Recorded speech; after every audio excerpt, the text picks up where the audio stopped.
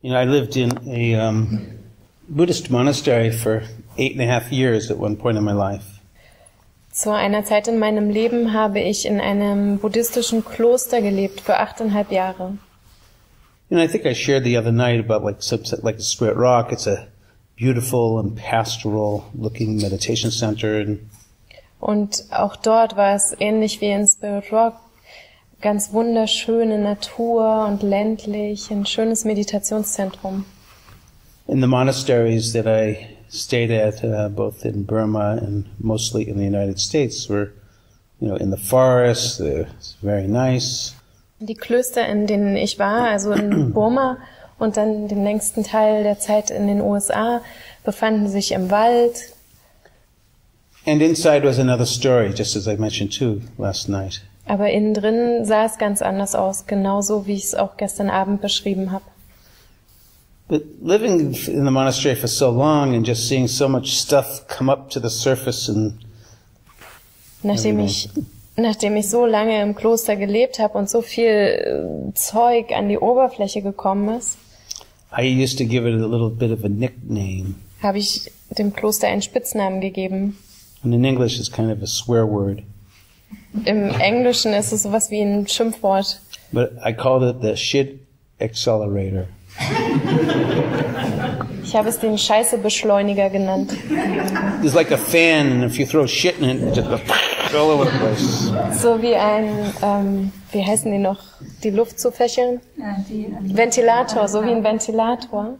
Und wenn man da Scheiße reinwirft, dann verteilt sie sich überall. There's just a certain sense being in intensive retreat practice where the heat gets turned up. Und das ist es auch, wenn man auf einem Retreat ist und diese intensive Praxis betreibt, da wird einfach die Temperatur hochgedreht. So here's a little reading from Rumi called the chickpea. Hier gibt es einen Text von Rumi, die Kichererbse. The chickpea is the same thing as a garbanzo bean. I don't know what you call it in German. Tja, also die Kichererbse ist so wie eine Garbanzo-Bohne, weiß ich nicht, Kichererbse nennen wir das. What do you call it? Kichererbse. Kichererbse. Mhm. Okay. I'll take your word for Too it. difficult, huh? I know Schlang. That's my favorite word. So, okay. A chickpea leaps, maybe I'll just read it through. Yes. A chickpea leaps almost over the rim of the pot where it's been being boiled. Why are you doing this to me? The cook knocks him down with the ladle. Don't you try to jump out. You think I'm torturing you. I'm giving you flavor so you can mix with spices and rice and be the lovely vitality of a human being. Remember when you drank rain in the garden? That was for this. Grace first, sexual pleasure, then boiling, new life begins, and the friend has something good to eat. Eventually the chickpea will say to the cook, boil me some more, hit me with a skimming spoon, I can't do this myself. I'm like an elephant that dreams of gardens back in the Hindustan and doesn't pay attention to his driver. You're my cook, my driver, my way to existence. I love your cooking. And the cook says, I was once like you too, fresh from the ground, and then I boiled in time and boiled in the body, and 2 pierced boilings. And the animal's soul grew powerful, and I controlled it with practices and boiled some more and boiled. And once beyond that, I became your teacher. Eine Kichererbse springt fast über den Rand des Topfes hinaus, in dem sie gekocht wird. Warum tust du mir das an? Schreit sie. Der Koch schubst sie mit der Schöpfkelle zurück in den Topf. Hey, spring nicht heraus, ich will dich nicht quälen, sondern bekömmlich machen, damit du dich mischen kannst mit Gewürzen und Reis und zur lieblichen Lebenskraft eines Menschen werden. Erinnere dich, als du im Garten Regen trankst, es war aus diesem Grund. Erst kommt die Gnade, dann sexuelle Freuden und schließlich beginnt ein neues kochendes Leben, um dem Freund eine gute Mahlzeit zu sein. Und schon bald wird die Kichererbse zum Koch sagen, koch mich noch etwas länger und schlag mich mit der Kelle, selber kann ich das nicht. Ich bin wie ein Elefant, der von den Gärten Hindustans träumt und nicht auf seinen Meister achtet. Du bist mein Koch, mein Meister, bist mein Weg in die Existenz. Ich liebe deine Kochkunst. Der Koch erwidert, einst war ich wie du, kam frisch aus dem Boden, köchelte zur rechten Zeit und kochte mich in einen Körper, wurde zweimal brodelnd durchgekocht. Die Seele des Tieres in mir wuchs mächtig und stark. Ich kontrollierte sie durch Übungen und meine Praxis und kochte weiter, bis ich auch dies hinter mir ließ und zu deinem Lehrer wurde. So we're getting the good cook. Wir werden ordentlich durchgekocht. And tonight I want to do some more cooking. Und heute Abend möchte ich noch etwas mehr kochen. And diving down into some of the essence in the heart of the Dharma, the teachings of the Buddha.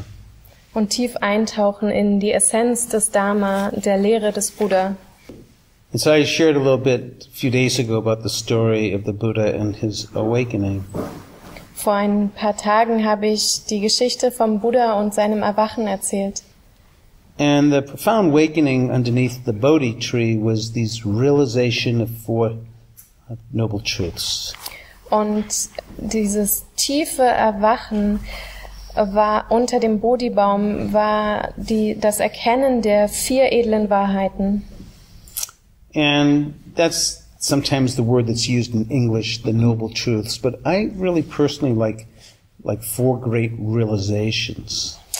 Und im Englischen benutzen wir da oft und auch im Deutschen nennen wir das oft die 4 edlen Wahrheiten, aber ich bevorzuge die 4 großartigen Realisationen. They were discoveries about his understanding of the human condition. Es waren Entdeckungen oder Erkenntnisse bezogen auf sein Verständnis des menschlichen Seins und der menschlichen Umstände. And in short, these realizations spoke to the understanding of suffering and its causes. Und in Kürze sprechen diese Erkenntnisse, diese Realisationen über das Leiden und die Ursachen des Leidens. And that there can be a lessening of these causes. Und dass man diese Ursachen mindern kann. And by following a path of integrity and concentration and wisdom. Wenn man einen Pfad der Integrität, der Konzentration und der Weisheit verfolgt. Tonight I want to speak a little bit about what is meant by suffering and spend more time on the causes. Und heute Abend möchte ich darauf zu sprechen kommen, was wir unter dem Begriff Leiden verstehen und auch Zeit damit verbringen, uns die Ursachen anzuschauen. And we can speak maybe some directly, some indirectly to the other 2 realizations of the gradual lessening of suffering through the living with integrity, concentration, and wisdom, or what's called the Noble Eightfold Path. Und direkt oder auch indirekt können wir darauf zu sprechen kommen, wie man durch das Leben in Integrität, durch das Leben nach dem 8-fachen Pfad das Leiden erkennen kann und die Ursachen mindern und letztendlich beenden. And so sometimes Buddhism gets kind of a bum rap. It's like, oh, they're all into suffering.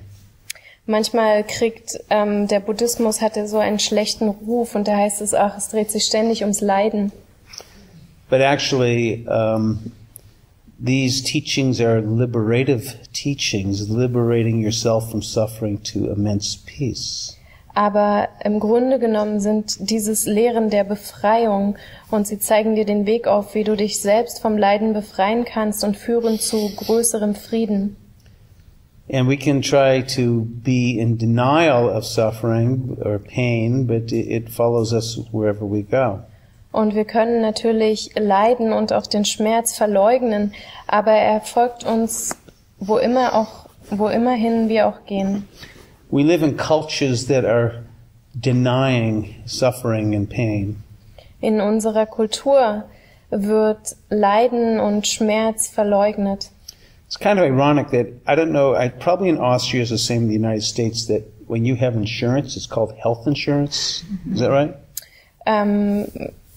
Ich glaube, in Österreich könnte es genauso sein wie in den USA. Wenn wir dort versichert sind, dann, no, actually not. No? Dann heißt es in den USA Gesundheitsversicherung. No, here it's like disease insurance. It's like what? Disease insurance. Oh, see, that's much more truthful. I like that. Ja, in der Krankenversicherung, da liegt eigentlich viel mehr Wahrheit drin. I like that. Das gefällt mir gut. Because in the United States it's health insurance, but no, it's disease insurance. Denn in den USA heißt es halt Gesundheitsversicherung, aber ist es ja gar nicht. Es geht um eine Krankenversicherung. Very good. And do you have life insurance, or you call it death insurance? No. Habt ihr auch eine Lebensversicherung oder nennt ihr die Todesversicherung? But it's death insurance. Ist doch eine Todesversicherung. Well, you're half right. I mean, I like it. Disease insurance, that's great. So there's no denying that there's disease. Ja, das gefällt mir gut, Krankenversicherung. Da wird nicht verleugnet, dass es Krankheit gibt. But wouldn't it be nice if the insurance actually prevented disease? Aber wäre es nicht toll, wenn die Versicherung eigentlich dazu beitragen würde, dass Krankheit vorgebeugt wird? Aber And so in the teachings in the Dharma about suffering, well, actually, even the word itself in Pali is called dukkha. Das Wort Leiden auf Pali heißt Dukkha. And its origin is there's a wheel. Und es kommt daher, dass es nimmt Bezug auf ein Rad. And there's one part of it that kind of, it's not round anymore, it's kind of like straight. Und in diesem Rad gibt es sowas wie eine Delle. So when it rolls around, it kind of, also wenn es sich dann dreht, dann kommt es an dieser Delle immer zu so einem Geräusch. Actually, it used to go daduk, which is the origin of the word dukkha. Und es klingt eigentlich eher so, daduk. It's like it just doesn't quite fit right. Daher kommt das Wort Dukkha und es passt nicht genau.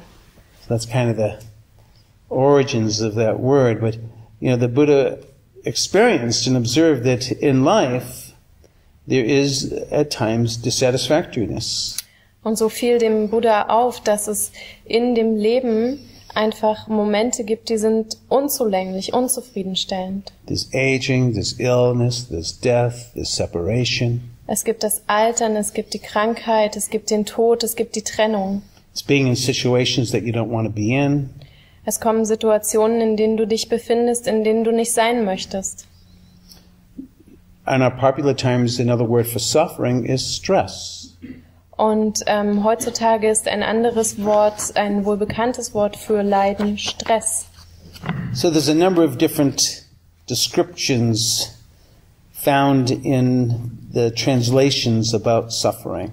Und so gibt es unterschiedliche Beschreibungen in der Art und Weise, wie das Wort Leiden übersetzt wird. One word is used is called anguish. Ein Wort, was benutzt wird, ist sowas wie Qual oder Pein. Or anxiety. Angst. There's like affliction. Bedrängnis. Dissatisfaction. Unzufriedenheit. Discomfort. Unannehmlichkeit. Discontent. Missfallen.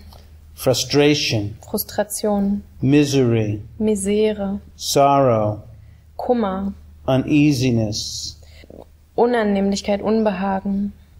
So there's many. I don't need to go more. Und da gibt es noch viele weitere.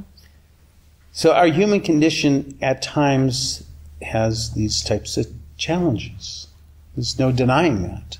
Und in unserem menschlichen Zustand gibt es manchmal Umstände, die sind in dieser Art und Weise herausfordernd. And of course, there's the wonderful, beautiful things too, not to be negated. Und natürlich gibt es aber auch die wunderbaren und die schönen Dinge, die sollen nicht verleugnet werden. But what I like about this teaching is that it's naming and acknowledging what is really very obvious that many people don't want to say. There is suffering. Aber was mir so sehr gefällt an dieser Lehre ist, dass es das, was wirklich offensichtlich ist, benennt. Und das ist das, was viele Menschen einfach nicht ausdrücken möchten. Die Tatsache, dass es Leiden gibt. Now we have another figure of speech. Oh no.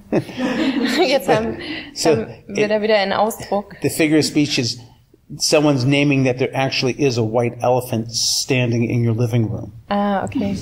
Ja. Ist so wie, als wenn jemand sagt, wie sagt man das bei uns? Never mind. Ja. So wie, als wenn da ein Elefant mitten im Wohnzimmer steht, so ist es wortwörtlich. It's like there's an elephant in the living room, but no one is saying that there's one in there. Da steht dieser Elefant also mitten im Wohnzimmer, aber niemand sagt, ja, er ist da. It's just like the emperor with no clothes. You know the story, the children's story, the emperor, he wears no clothes. Go ahead. Des Kaisers neue Kleider, wie in dieser Kindergeschichte. And everybody's saying, oh, you have such a beautiful robe on. Und alle sagen, oh, du hast aber so eine schöne Kleidung. But then a little kid comes and says, look at the emperor, he's got no clothes. Und dann kommt ein kleines Kind und sagt, schaut euch den an, der hat ja gar nichts an. So it's kind of naming what's here. Also benennt es das, was da ist. And I know you've been sitting with yourself for a few days, and if you haven't any suffering yet, I'd be really surprised. Und da ihr jetzt schon einige Tage mit euch sitzt, wäre ich sehr überrascht, wenn ihr noch kein Leiden erfahren hättet. So I just want to name this.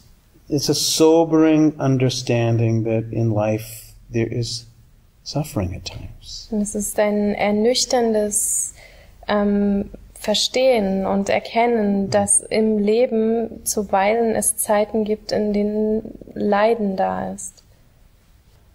And the second deep realization that the Buddha understood was the causes of suffering. Und die zweite tiefe Erkenntnis, die sich dem Buddha erschloss, war, dass es Ursachen für das Leiden gibt. And this, to me, is actually good news. Und für mich sind das gute Neuigkeiten. Good news is in that if there is some causes, there actually might be a way to get better, to straighten out. Denn wenn es Ursachen gibt, dann gibt es da doch im Grunde genommen auch einen Weg dort hinaus und dass es uns wieder besser geht. And we could say that the primary cause of all suffering is unawareness. Und man kann sagen, dass die allererste Grundlage oder das, was dem Leiden ursprünglich zugrunde liegt, ist Unbewusstheit, Unwissen. Sometimes other descriptors are ignorance or delusion. Ignoranz oder auch Verblendung, Täuschung. But I think in a more neutral word that I think is very accurate, there's an unawareness, there's a not knowing. Ja, aber neutraler ausgedrückt gibt es dort einfach eine Unwissenheit, eine Unbewusstheit. My teacher Tampulu Sero used to have a very beautiful poem about this. Mein Lehrer Tampulu Sero hat ein kleines Gedicht dazu.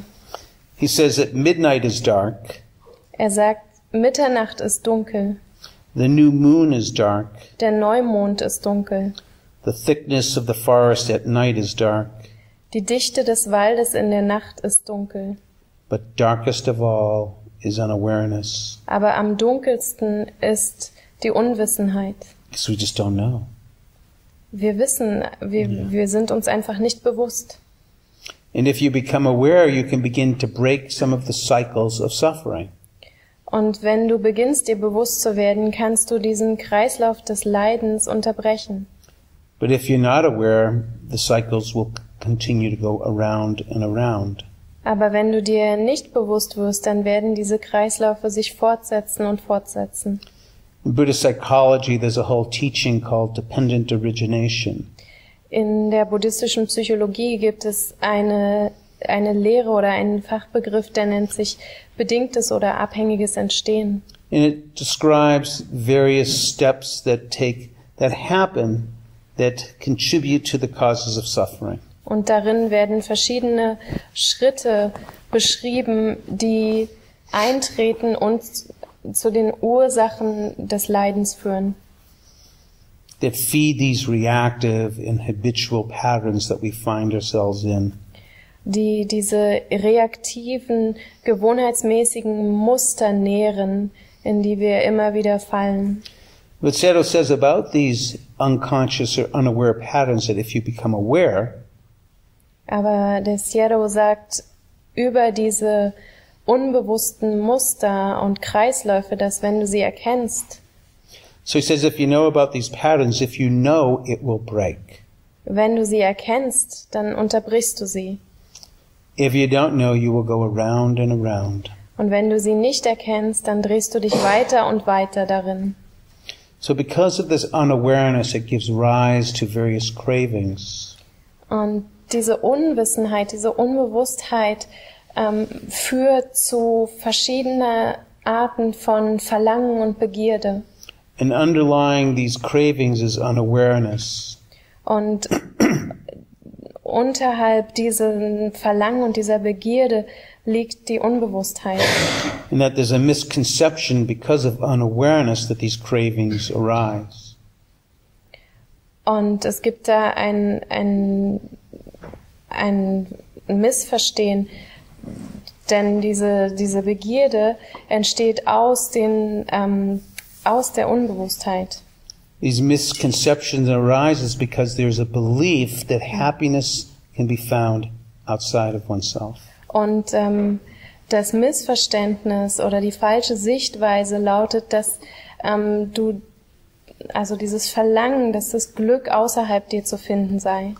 There's a belief or a feeling that there's a deficiency, an inadequacy, that to be filled and to become whole, I have to get something outside of me.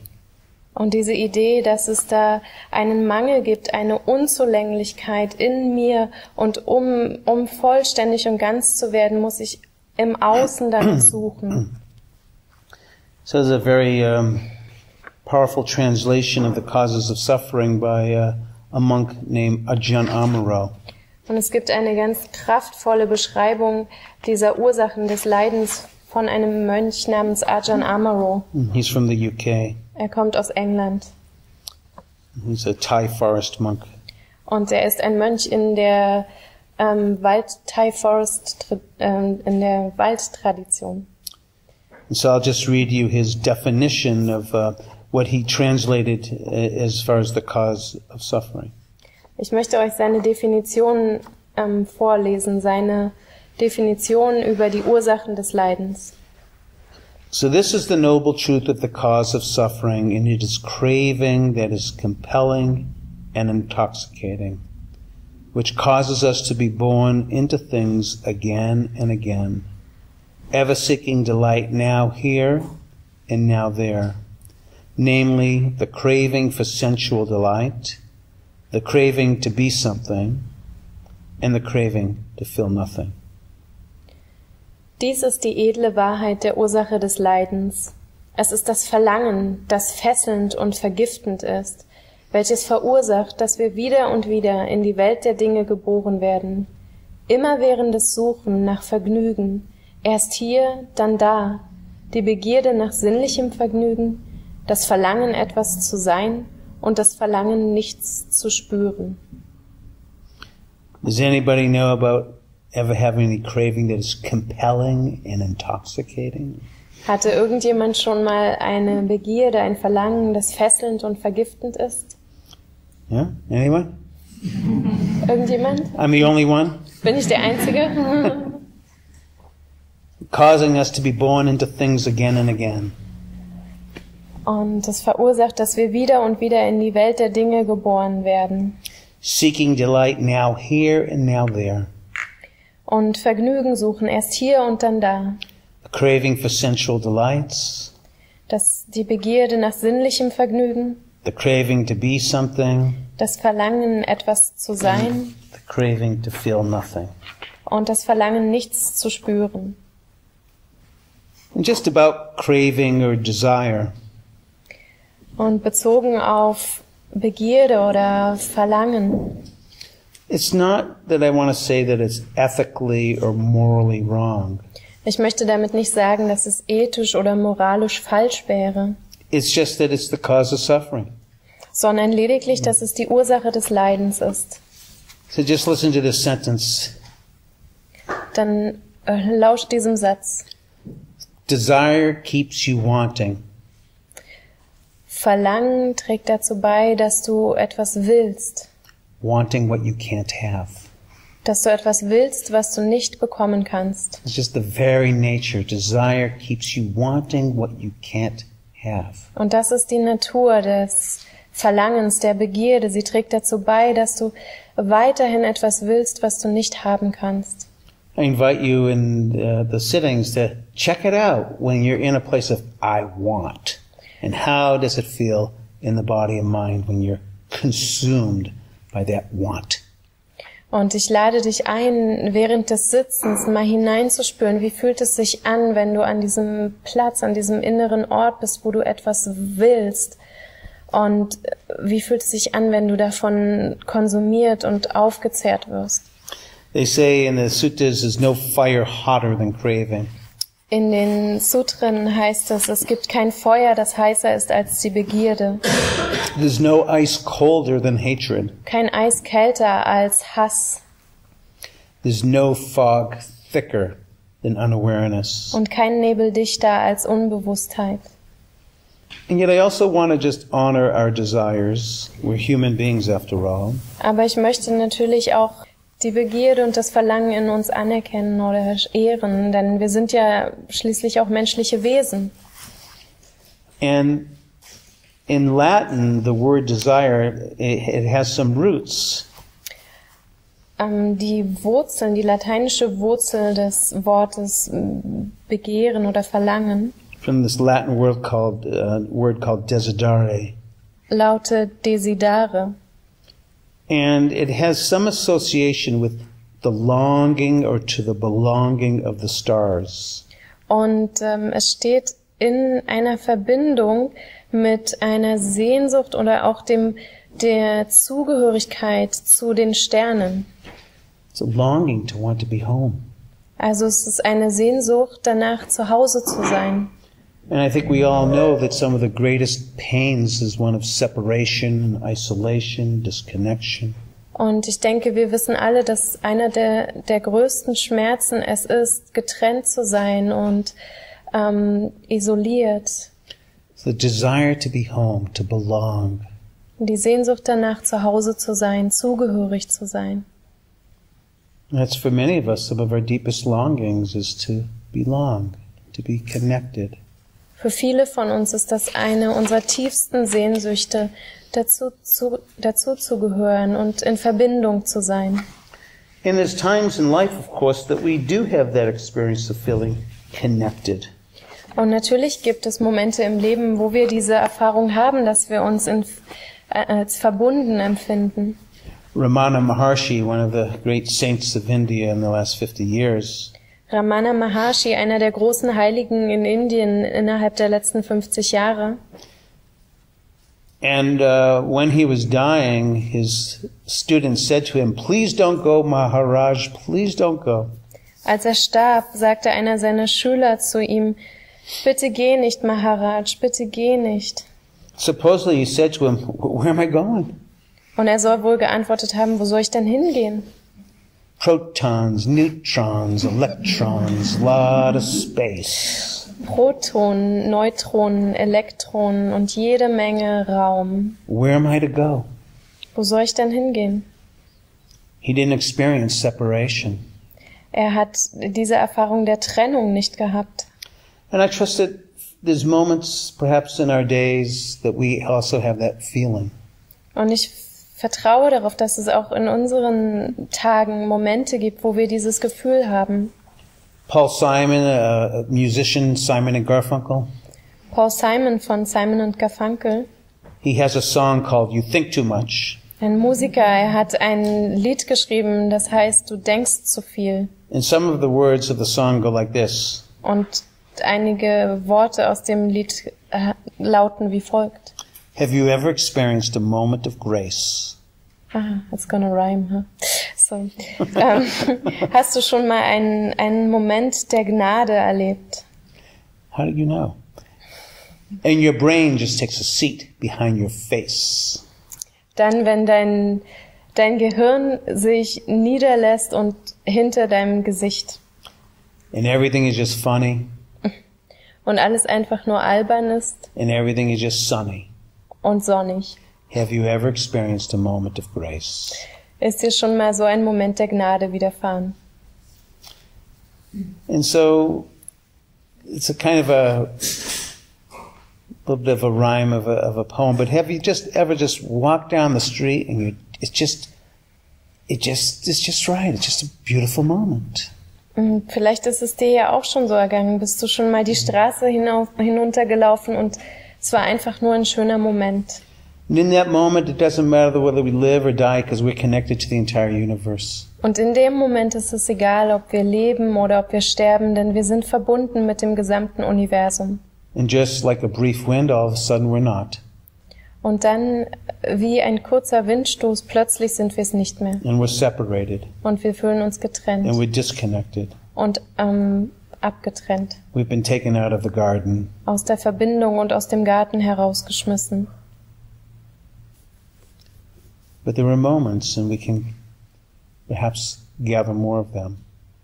Aber es gibt diese Momente und vielleicht können wir mehr von ihnen haben. And particularly we can have more of them when we begin to understand more deeply these causes of suffering. Und vor allen Dingen können wir mehr von diesen Momenten haben, wenn wir ein tieferes Verstehen über die Ursachen des Leidens entwickeln. These misconceptions with the belief that somehow I can get my happiness outside of myself. Diese Fehlwahrnehmungen, die einhergehen mit diesem Glaubenssatz, dass ich mein Glück außerhalb von mir finden werde. So again, Amaro says that this is the noble truth of the cause of suffering.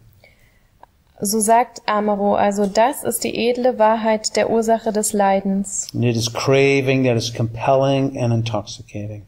Es ist dieses Verlangen, was fesselnd und vergiftend ist.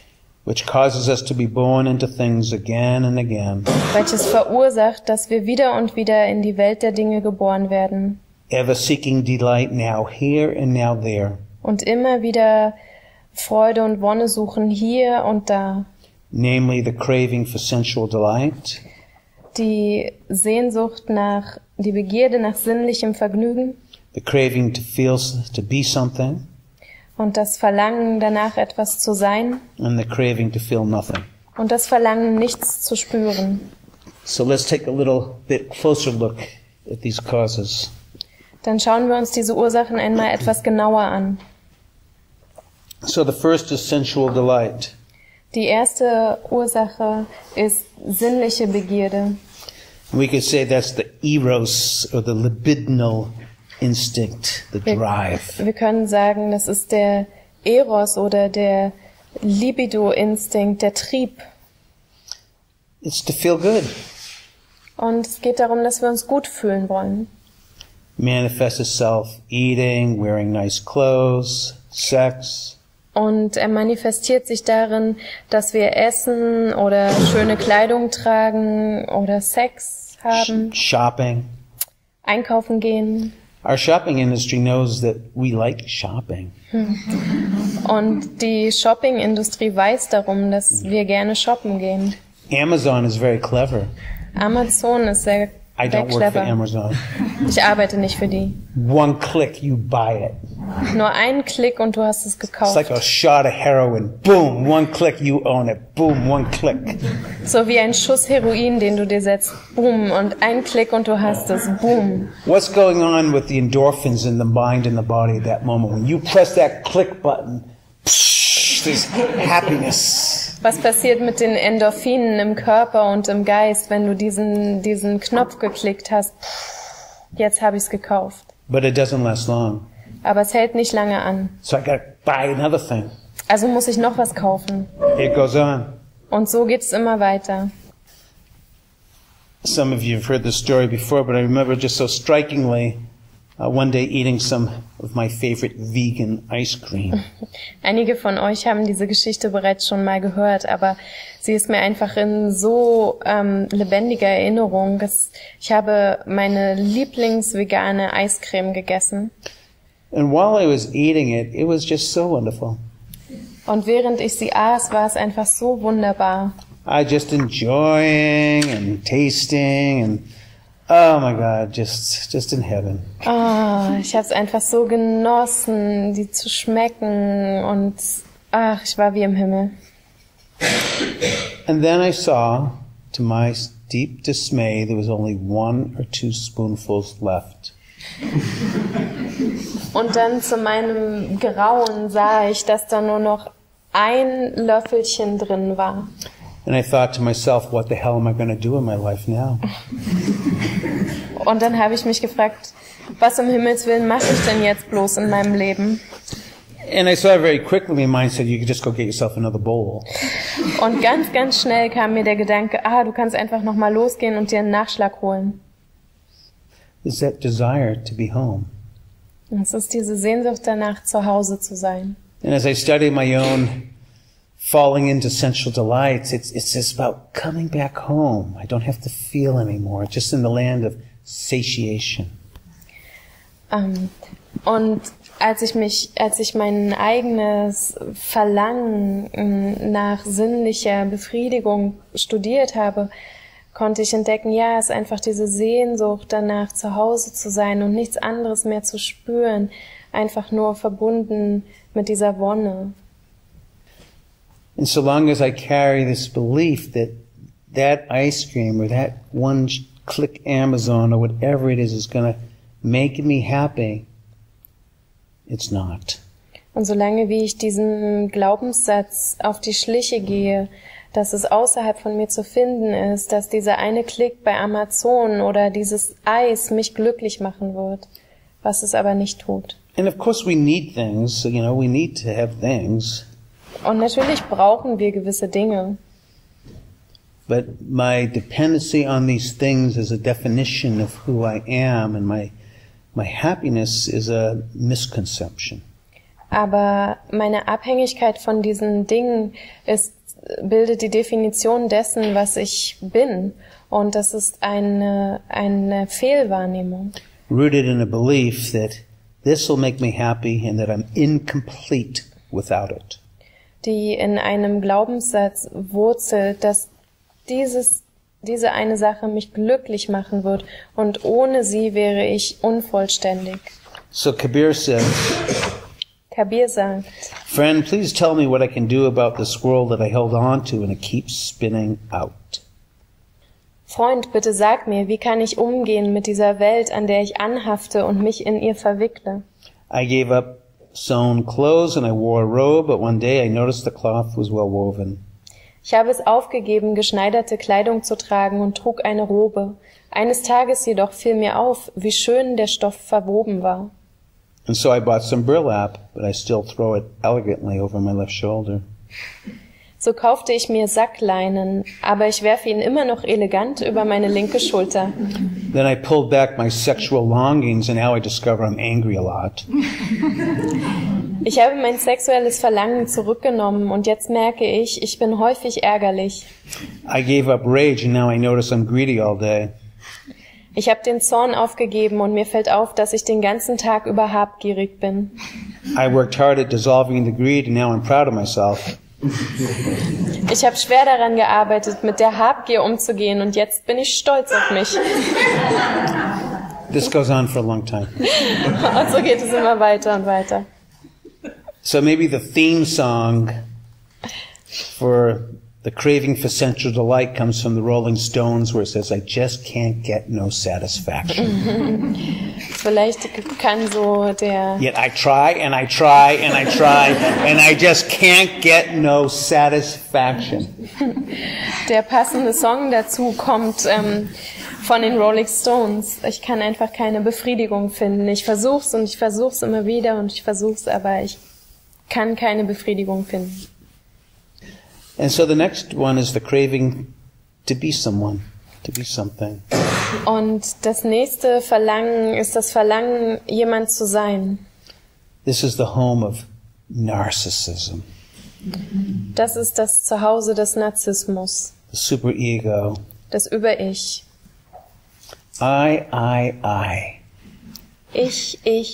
I'm special. Ich bin besonders. I'm cool. Can you see?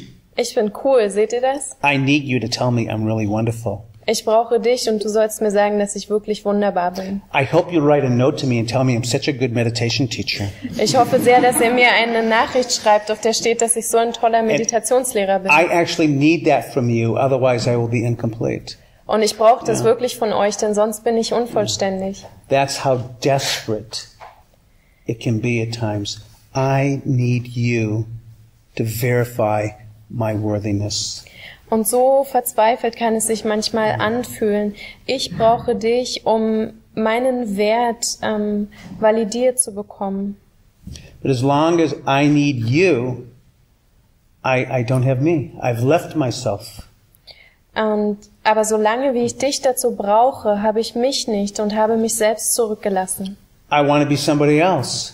Ich möchte jemand anderer sein. But you know what? Aber wisst ihr was? Everyone else is taken. Alle anderen sind schon besetzt. I can't be anyone else because they're already who they are. I can't be me. Ich kann nicht jemand anders sein, denn die anderen sind ja schon sie selbst. Ich kann nur ich sein. Everyone else is taken. Alle anderen sind schon besetzt. But this is need to be known, to be special, to be seen, a belief that's carried, a misconception that I need my worthiness from you. Aber dieses Bedürfnis danach, etwas Besonderes zu sein und dafür gesehen zu werden und dieser Glaubenssatz, dass ich das von dir brauche, ist eine Fehlwahrnehmung A lot of suffering. und birgt sehr viel Leiden. The more that I leave myself, the more despair. Je mehr ich mich selbst zurücklasse, desto mehr Verzweiflung ist da. You know, and it's kind of subtle. Und es ist auch ganz subtil. It's a little embarrassing moment, but I like to share it. Before I left, well, actually when I was in the airport, I wrote a note in Facebook saying that I'm heading off to Austria and Germany and maybe a vessel for these teachings and so forth. Also es ist ein bisschen peinlich, aber ich möchte es trotzdem gerne mitteilen. Am Flughafen, bevor ich losgeflogen bin, habe ich bei Facebook eine Nachricht gepostet und habe geschrieben, ich bin auf dem Weg nach Österreich und nach Deutschland für Vipassana-Retreats und möge ich ein Fahrzeug sein für die Lehre und möge ich ein Kanal sein für sie. And people are writing notes in the comments, have a great time and be safe and blah, blah, blah, blah, blah. Und dann gab es darauf Kommentare, die Menschen geschrieben haben, oh, hab eine schöne Zeit und mögest du sicher reisen und so weiter. But I like them, but why aren't there more comments?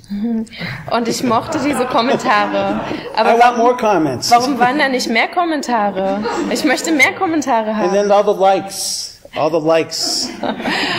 You know, the likes. dann die Anzahl der Klicks, dass das gemocht wird.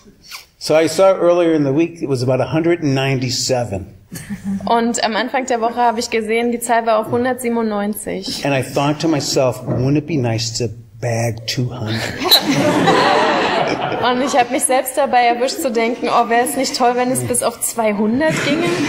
And today I checked and I got it! 200! Und heute habe ich nochmal nachgeschaut und ich habe es geschafft, 200. So what does that mean? Also was bedeutet das? I'm liked. Ich werde gemocht. Isn't that crazy? Ist es nicht verrückt? It's crazy. Das ist verrückt. But I could just see that part of me wanting that 200. Somebody would be happy to get one, but one's not enough. I want 200. And why can't I have 500? I should maybe get more Facebook friends and I'll have more. So the craziness of this wanting to be liked, wanting to be seen. Ich konnte diesen Teil in mir sehen, der so gerne gemocht werden wollte und ich wollte 200 haben und es gibt vielleicht jemanden, der würde sich über eine freuen, aber nein, ich brauche 200. Vielleicht brauche ich jetzt im nächsten Moment lieber 500, vielleicht soll ich mir ein paar mehr Facebook-Freunde zulegen. Aber diese Verrücktheit dieses Anteils, der danach sehnt. I don't work for Facebook. Ich arbeite nicht für Facebook.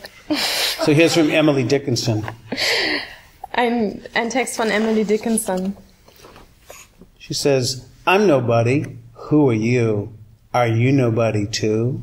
Then there's a pair of us, but don't tell. They'd banish us, you know.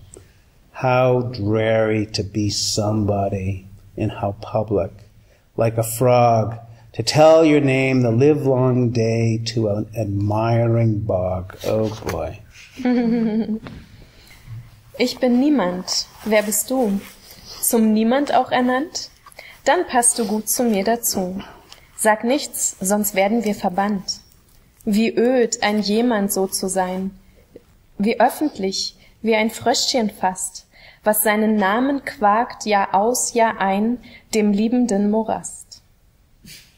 So as long as we maintain this belief, misconception, that my worthiness is dependent upon you, solange wir also diesen Glaubenssatz und diese falsche Wahrnehmung haben, dass mein Wert von dir abhängt, we'll continue to suffer. Werden wir immer weiter leiden.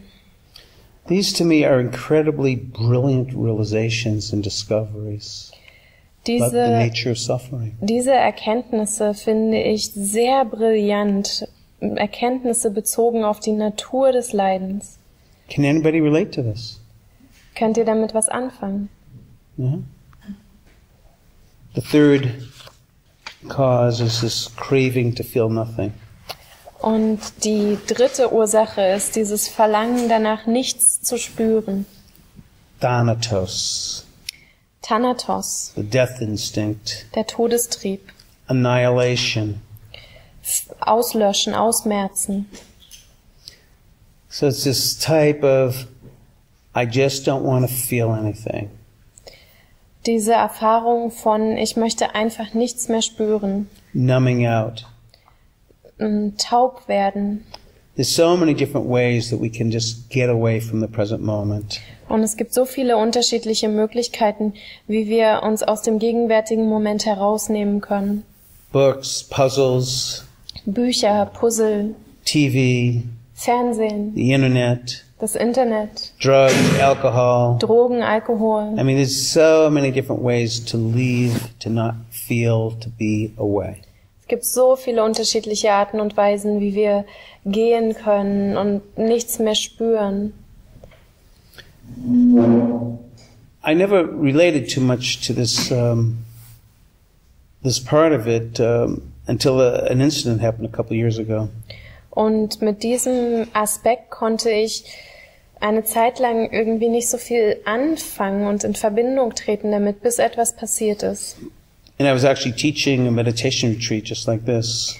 Ich unterrichtete auf einem Meditationsretreat, genau wie hier. It was fairly close to my house. Und es war ziemlich nah bei mir zu Hause. Which was good because we were in the midst of a family crisis. Und das war sehr gut, denn wir befanden uns inmitten einer Familienkrise. And there was a period of time when we were not sure if my older son had lymphoma, had a type of cancer. Und es war eine Zeit lang nicht klar, ob mein ältester Sohn eine Art Blutkrebs hatte. You know, in the end, it turned out that he had mono. Am Ende allerdings kam heraus, dass er Mono hatte. And I love mono now. Ich liebe Mono. And but there was a period of time where it was very intense. Eine Zeit lang war es aber sehr intensiv. And while I was teaching this retreat, I was, experiencing just the intensity of my emotions and concern and worry for my son. Und während ich dort unterrichtete, spürte ich auch die Intensität meiner Gefühle und meiner Sorgen um meinen Sohn. And it was so painful that after every meditation I would go back to my room and I would just go to sleep. Und es war so schmerzhaft für mich, diese Erfahrung, dass ich nach jeder Meditationssitzung einfach in mein Zimmer gegangen bin und mich hingelegt habe und eingeschlafen bin. It was just too painful. I did not want to be here. Es war zu schmerzhaft. Ich wollte nicht da sein. And then I was actually reflecting on these teachings of the causes of suffering, and I just saw myself so deeply. Oh, this is what it's like. the craving to feel nothing. Und dann reflektierte ich über diese Lehren der Ursachen des Leidens und dann verstand ich, ach, das ist es, was es ist. Das ist es, wie es sich anfühlt, dieses Verlangen, nichts mehr spüren zu wollen. Rooted in the belief that, if I can just go numb, I can get away from it. Und The pain. dies wurzelte wiederum in dem Glauben, dass wenn ich einfach mich taub mache und nichts mehr spüre, dann kann ich diesem Schmerz und dieser Erfahrung entgehen. And it's kind of amazing as I look more at my life, how many places where I just don't want to feel. Und es ist ganz erstaunlich, wenn ich dann auf mein Leben schaue und an all die Stellen und Orte, an denen ich einfach nichts spüren möchte. I just want to go back home to a place where I don't have to feel. Ich möchte einfach wieder nach Hause gehen, an einen Ort, wo ich nichts spüren muss. Sometimes when I follow even my own sexual energy, my passions, Und manchmal auch, wenn ich meiner sexuellen Energie und meiner Leidenschaft folge. as I stay with it and follow it and be with it, it always leads me right back into the womb. Und wenn ich dabei bleibe und dem folge, dann führt es mich immer direkt zurück in den Mutterleib. Where it's just nice and comfy and I don't have to feel anything. Wo es einfach nur schön und geborgen ist und ich nichts spüren muss. So it's just kind of amazing, that drive to try to get out of here. Und dieser Trieb, der einfach von hier weg möchte. So perhaps the theme song in the cravings to feel nothing Und auch hier könnten wir einen Titelsong haben für diese Begierde, nichts spüren zu wollen. is from Simon and Garfunkel. Simon und Garfunkel. And he speaks about that I am a rock, Da heißt es, ich bin ein Fels, I am an island, ich bin eine Insel. and a rock feel knows pain, Ein Felsen spürt keinen Schmerz and an island never cries. und eine Insel weint niemals. And actually, I don't know if I mentioned the theme song of the craving to be someone. Did I mention that? I don't think I did. No, maybe not. Vielleicht habe ich den Titelsong für das Verlangen, jemand zu sein, noch gar nicht erwähnt. So I'm looking for love in all the wrong places. Er heißt, ich suche nach Liebe an all den falschen Orten. So as much as we want to turn away, So sehr wir uns abwenden wollen, it follows. so sehr verfolgt es uns. You could say you could travel to the far ends of the world and everything will follow you. Man kann sagen, du kannst bis in die entlegensten Winkel dieser Welt reisen und alles wird dich verfolgen. The Grateful Dead have a line in one of their songs, you can run but you can't hide. In einem der Songs von Grateful Dead heißt es, du kannst rennen, aber du kannst dich nicht verstecken.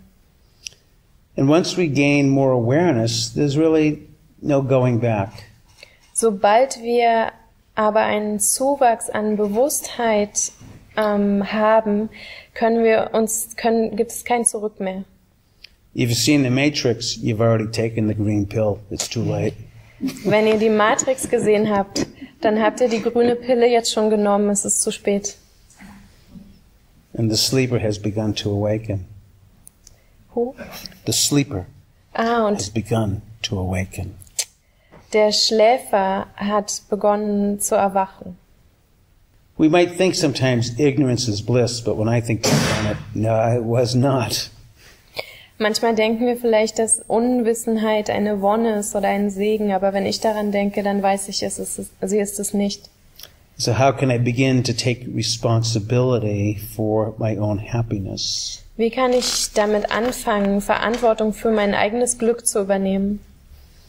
And part of that is begin to break free of this misconception of a belief that I can find my happiness outside of me. Und ein Schritt dazu ist es, diese Fehlwahrnehmung zu entlarven, diesen Glaubenssatz, ich könnte mein Glück außerhalb von mir finden. And so this is the practice. Und das ist die Praxis. To awaken. Aufzuwachen.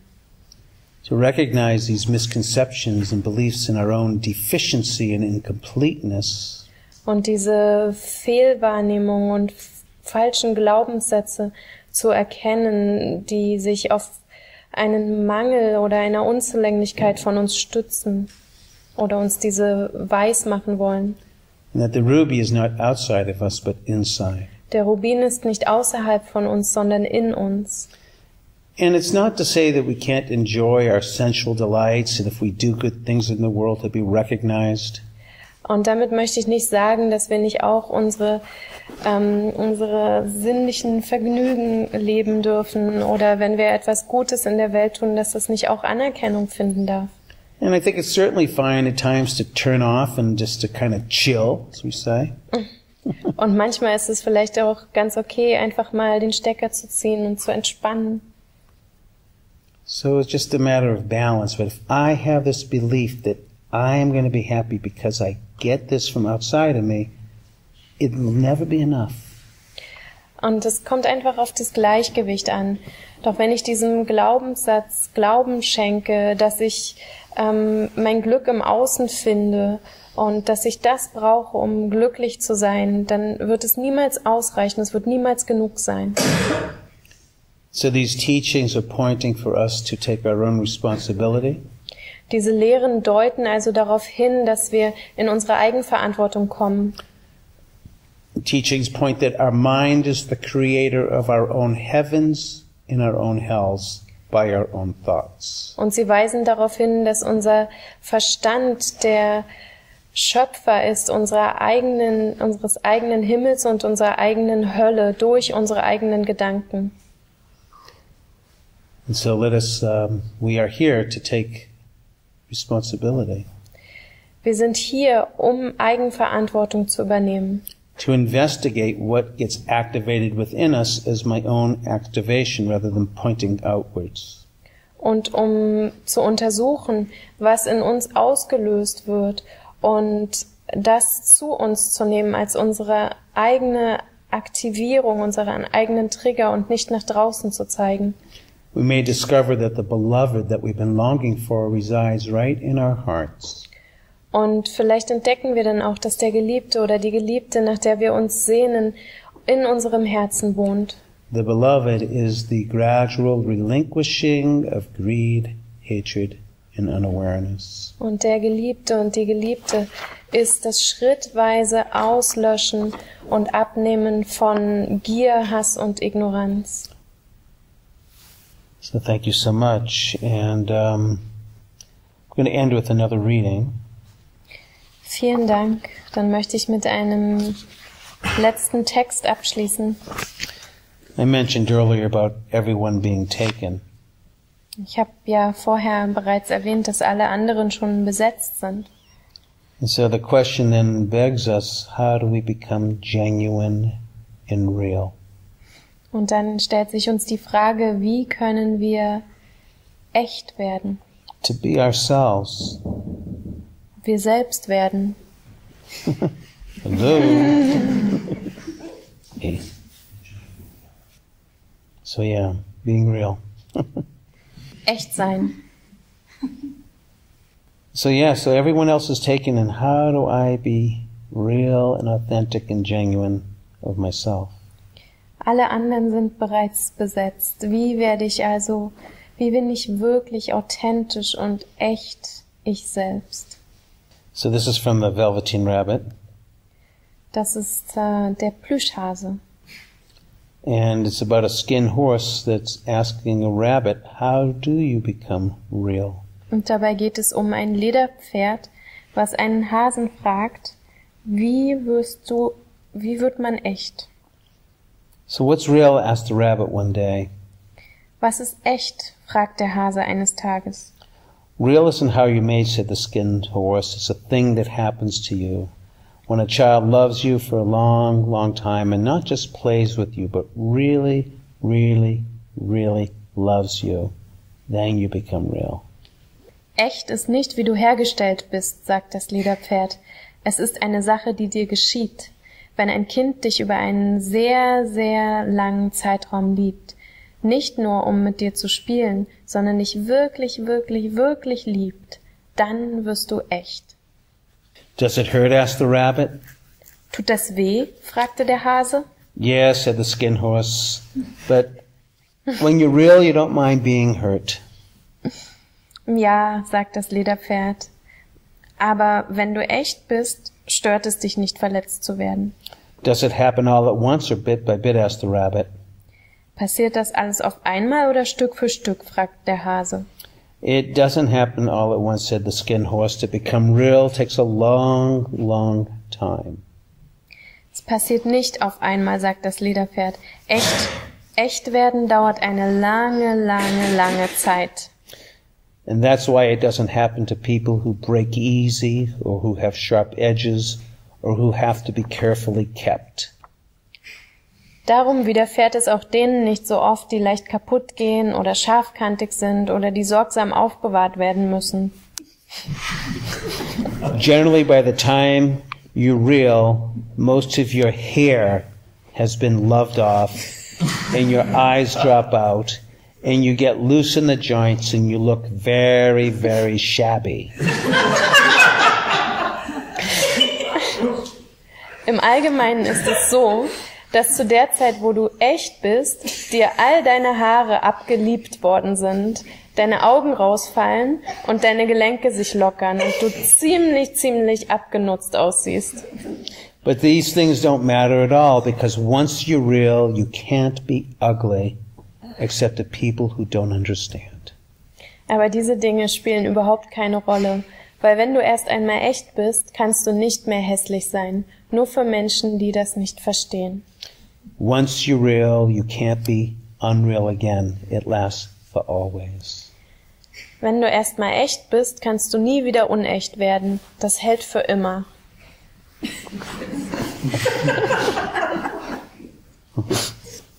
Once you're real, you can't be ugly except for those who don't understand.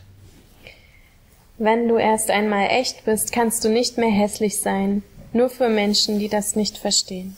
Once you're real, you can't become unreal again. Bist du erst mal echt, kannst du nie wieder unecht werden. May all beings discover the gateways into their hearts. Mögen alle Wesen den Weg in ihr Herz finden. May they be real and with peace. Mögen sie echt sein und Frieden erfahren.